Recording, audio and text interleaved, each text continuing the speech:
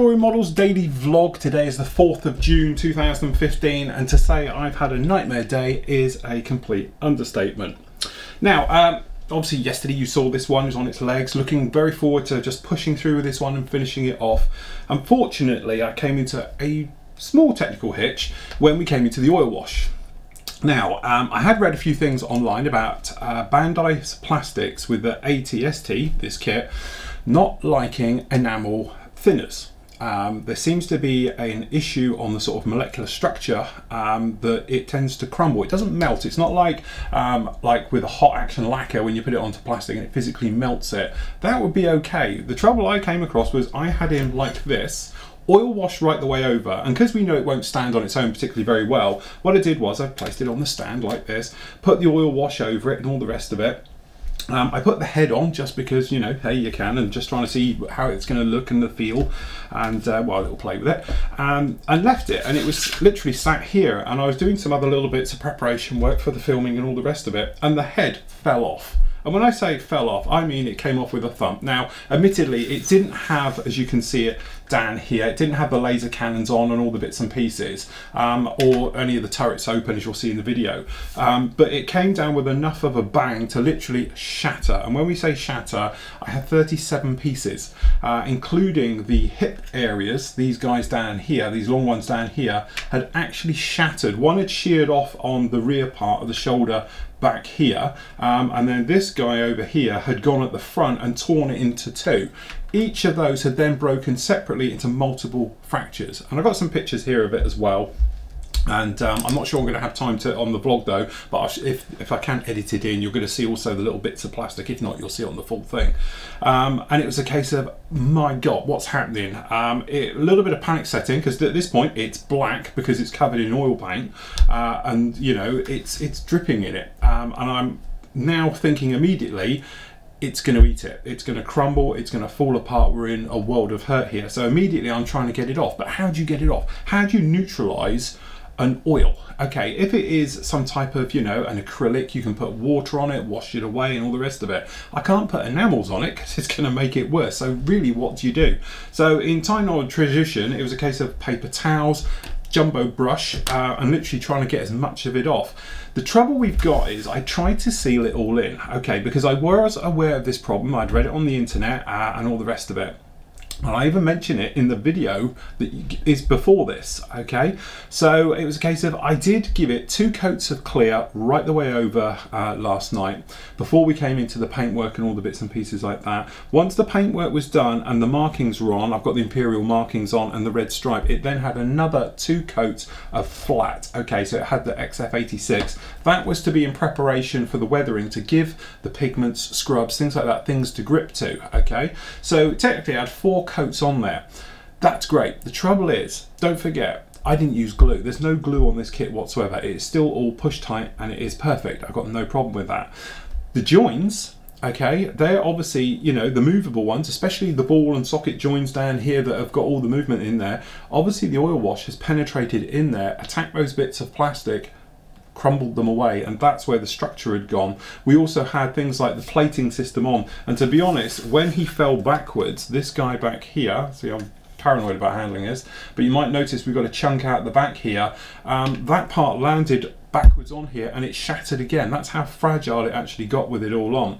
So that part there that's got the shatter part, that's because the actual wash got underneath it and attacked where the pin, because it has 4 pins, pushing the back, which holds that plate in, which keeps it all together, and it crumbled it. Nightmare, absolute nightmare, that's all I can say. Now, it's a little bit too early in the day because this literally has only happened this afternoon, so I'm still sort of working out the reasons why, how to prevent it and everything else like that. I have had a quick look on the net. I've spoken to some of my colleagues who are sort of in the industry as well and things like that, and said to them about it. The issue apparently is the plastic. It is solely to the ATST kit, so if you've got this kit, be aware of it. Just don't go near it with enamels, okay? Use your clay washes or your acrylic washes, things like that, and you should be absolutely fine. The trouble with it is, apparently the plastic is like a hybrid between your normal type of styrene and an ABS plastic. And on a molecular structure level, it hates, obviously, any type of lacquer, sorry, enamel thinners. It actually attacks the molecules and it physically comes apart, and that's what's happened to me on this one. So, okay, there you go. You know, the photos you can see, it was in a million bits on my desk. What the hell do you do? I've never been to kit in the last 15 years. I've always built everything that I've started. A lot of it is to do with you guys, because obviously I need to finish the ones I'm working on. So it was a case of, what the hell do we do? The options were, I'll be honest with you, I was going to put it to one side and go and start on the Typhoons. That was option one. Option two, it was a case of, right, okay, well, you know, let's think about it. Can we get it back together? Initially when I looked at it, I thought it was going to be very difficult because, as I say, you've got these joins and the way it all works and these pivoting mechanisms, it was all shredded to hell. So I was thinking the chances of getting it back together are going to be pretty remote. I was then thinking, well, could I scratch build that entire section, detail it, and away we go. Massive job, going to take a day, but yes, probably could do that. So that was going to be my option to fix it. The trouble is, as I'm going through these options, things are falling off of it. I've got bits of, you know, plating and stuff like that. The feet, for instance, the covers all then let loose and they just fell off, and the little claws, the toes, they fell out as well. And I'm thinking, it's still destroying. And I had a vision of it literally just being a pile down here and all the rest of it. So anyway, it was one of those things, right, okay, what are we going to do? We need to, you know, fix the problem.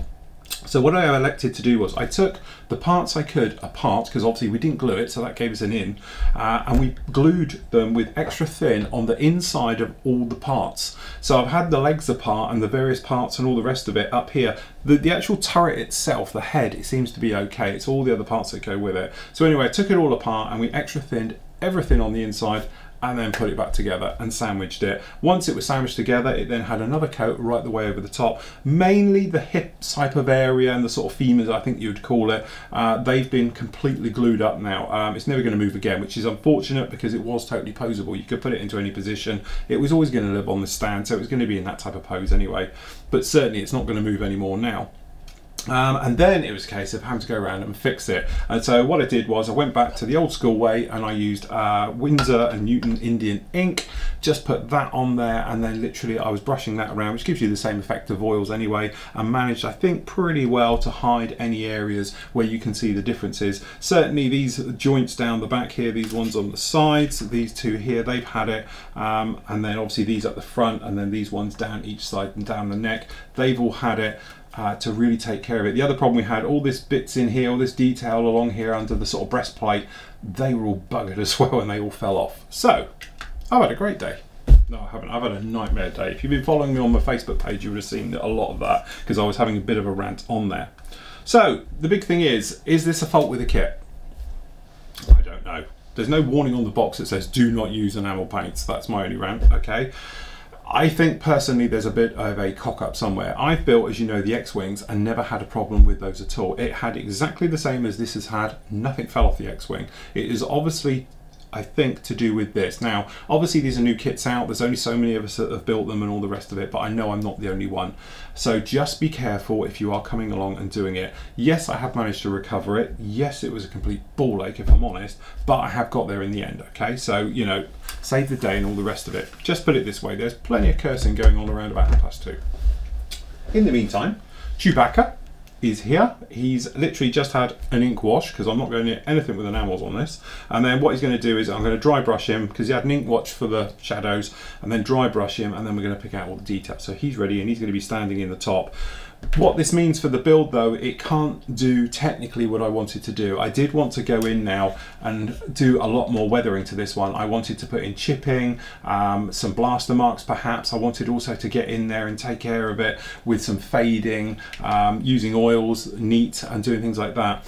I'm not going to. I'm going to pretty much leave it here. There's a few little bits still got to go on, but I'm pretty much going to leave it here purely because I think that some areas are going to be extremely weak. The plastic is ready to break. Obviously the weight of the head and everything is what shattered it in the first place. So I think if I've got hold of it and you start rubbing it, you're going to end up with bits flying off and all the rest of it. So unfortunately, I'm going to call it literally quits on this one, and we're going to walk away from it. I am going to do the base though. I'm going to give it a very simple grass base on there, the same one or the same material that was on the bottom for the Sherman. So I'm going to take care of it with that, pop that down there, and away we go. But needless to say, absolutely absolute nightmare.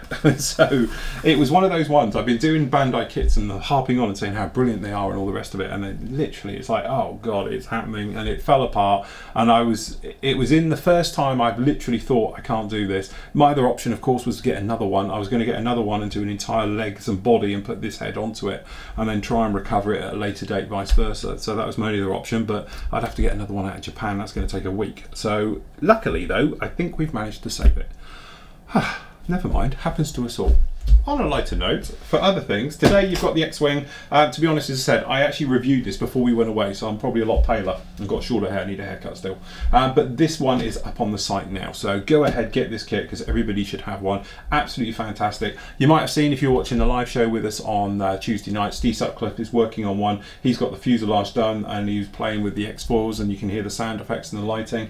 It's extremely well engineered. Steve's totally in love with it. It's just as good as the 172nd, but it's even better because it's got more details and it is a finer kit. And apparently the LED lighting, especially the cockpit one, work fantastically. It's absolutely beautiful. So anyway, he's cracking on with his at the moment.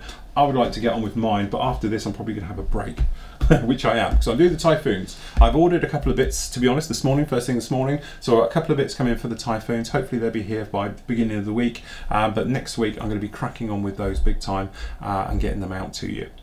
So that's it. That's about it today. Today's nightmare. Okay, and everything else like that.